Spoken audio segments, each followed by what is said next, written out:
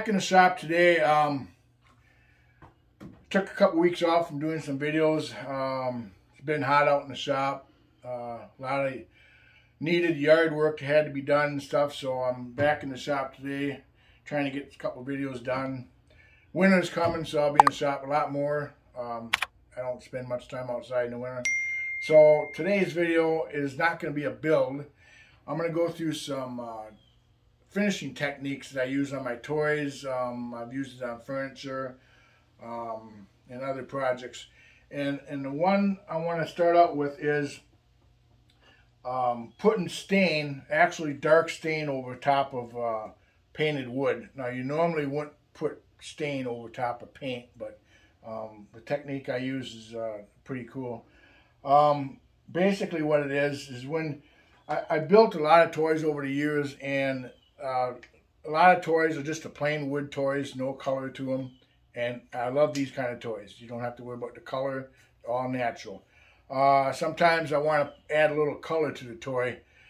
Say I want to paint the top red or yellow or something like that. I don't actually like to paint. I mean, it looks all right if you paint the toy, the part actually a bright yellow, and just leave it like that. That looks fine. But if you don't want it to bright yellow, what you can do is actually paint that particular part of the toy the color you want. And the colors I use for my toys are mostly the red, blue, green, yellow, white, the basic colors. And say I wanted to do this top yellow, and I didn't want it to be real bright, what I would do is I would paint it yellow first. And then what you do is you take some sandpaper and you sand some of the paint off. Now, you're going to sand some of this off so you can see some of the wood through it. Now, this is actually Baltic birch. And you're just going to sand until you get some of the wood to show through. You're just going to lighten it up a little bit. In different areas, see different areas that you want that may look like they're worn on a particular toy. And this works nice too if you're doing a toy that's supposed to represent something back in the old days and you want it to look real old. So basically we have some of this paint taken off of this here. So it's not quite as bright as it was before.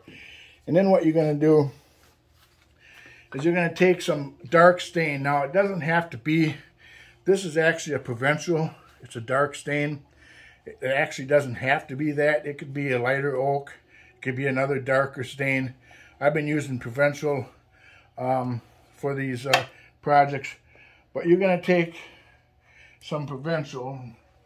Let me get a rag here. And you're going to actually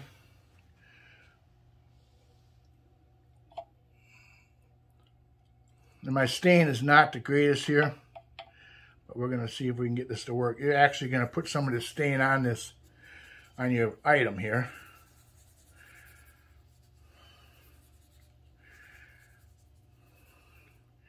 And then what you're going to do is you're going to wipe it off.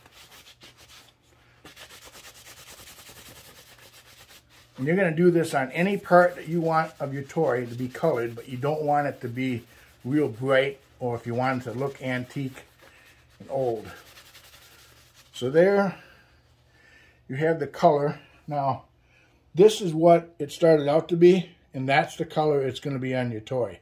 So it kind of, you still have the color, but it looks old, worn down, rustic looking. So it's not the bright yellow. But there's nothing wrong with painting bright toys. I just said I use this on a lot of my toys that I want to look old or antique.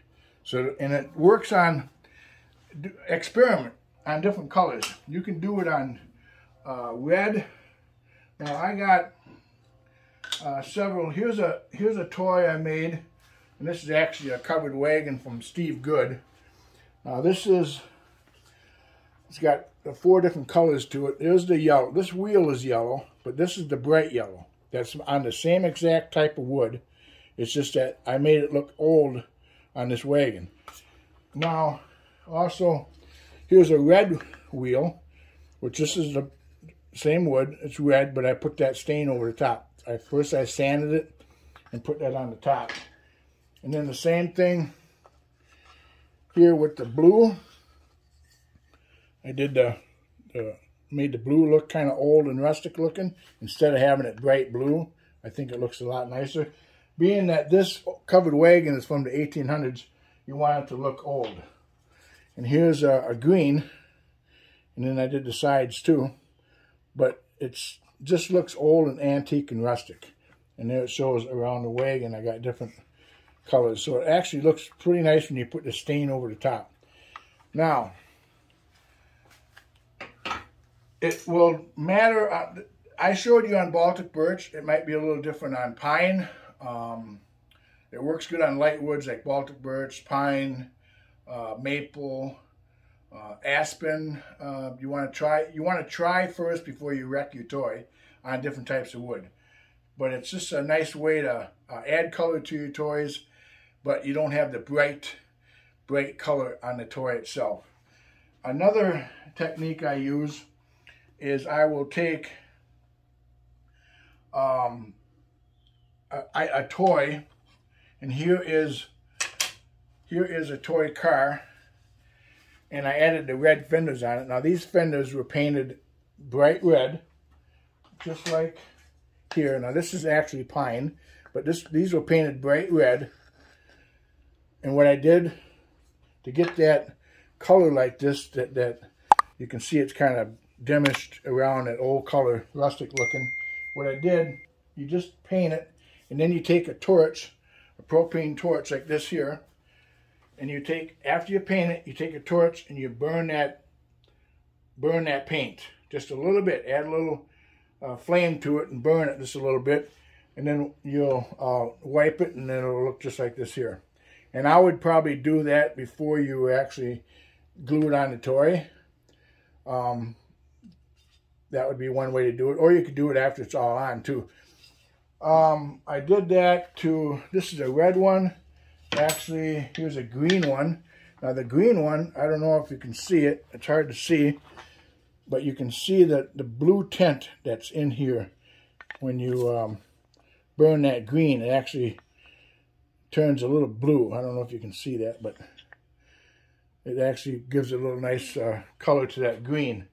Another thing you can do is if you paint your whole toy, here is a little grater I made, and this is pine, and I painted it solid yellow. It's all yellow. Now I like this.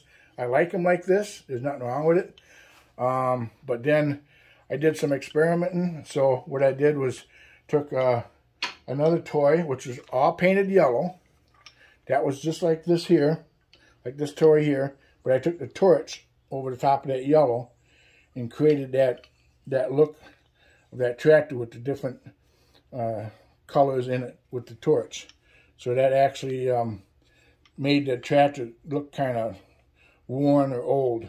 So here is a new one. Say this would be a new grader, and this is the old worn out tractor. And all I did was take that propane torch and torch over the paint.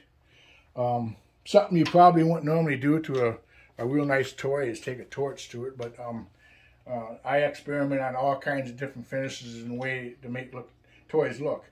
So, and then I also did it on red.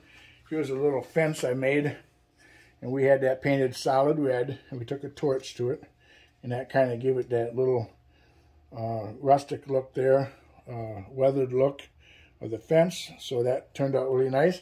Instead of having actually a solid red fence, we just took the torch and did a little burning on it.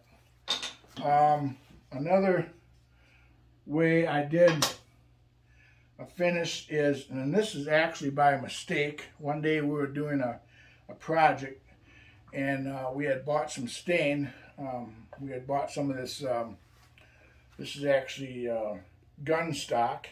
It's semi-transparent gun stock, and I thought, well, that might look pretty nice on the toy. So what we did was we put it on a toy, and I said, boy, that doesn't even look good. I didn't like the color at all. And I'll put some on a piece of wood here, and I'll show you.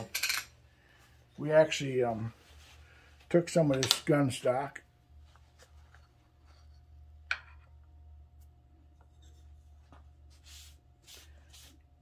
Go back over. We actually put some of this gun stock on this here.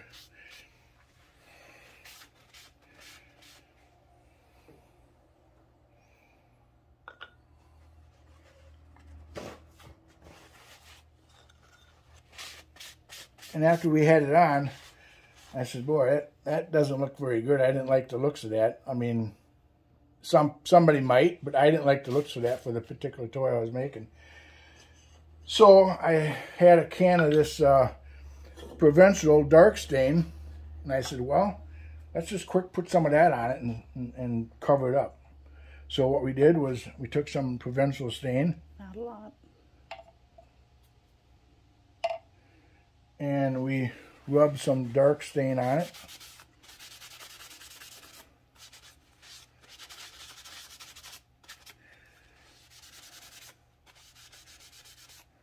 And actually toned it down just a little bit.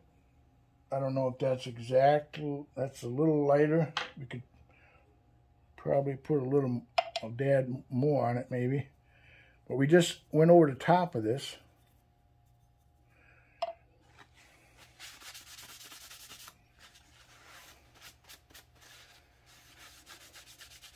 With that Provincial, and that actually did a pretty nice color for a toy. Now this is actually a toy I did, which is basically the same thing. We did the two-tone. We put transparent gun stock on it, then we put the Provincial over the top and came up with this color. So if you would take a piece and just put gun stock on it,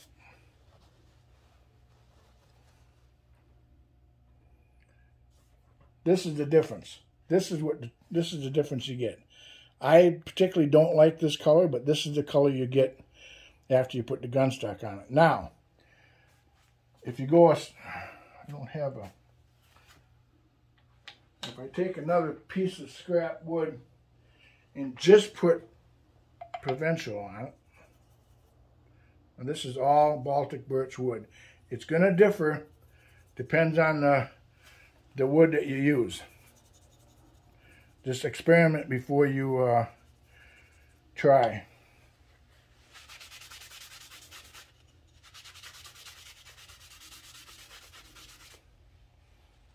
Now this is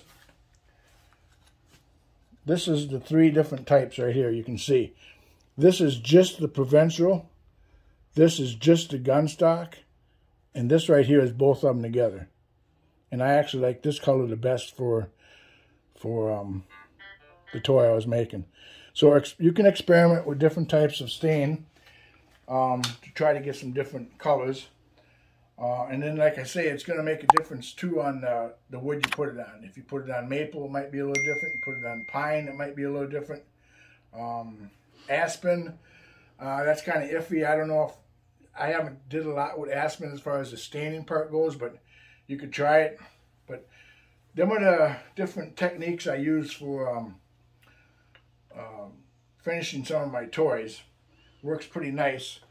But just make sure that you experiment before you actually try it on your project, because you don't want to spend all the time building something and then wreck it by trying to do a different type of finish.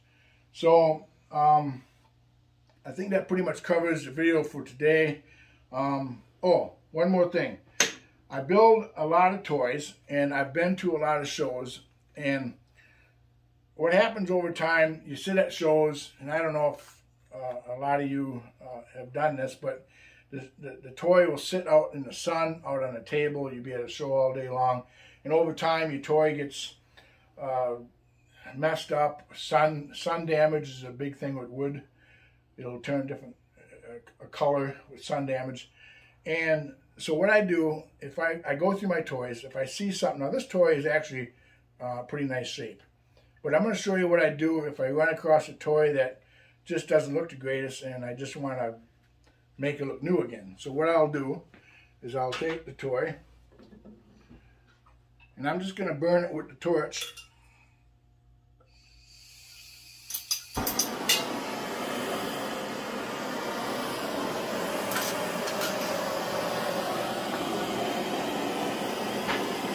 Come over here.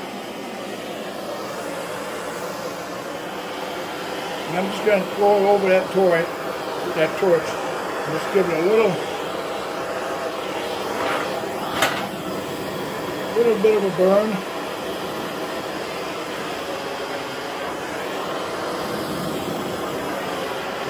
Just make it look like a old engine.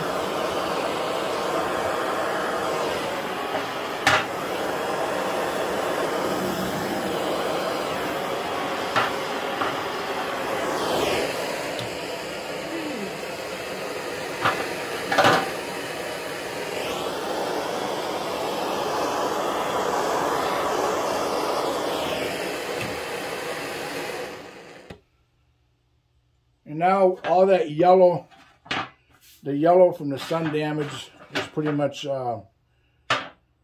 gone from the toy. And then what you can do after you have that done, what you can do is just take what I do is take a clear spray, and you'll see how nice that turns out with that done with the clear spray. That really brings out that color in that toy.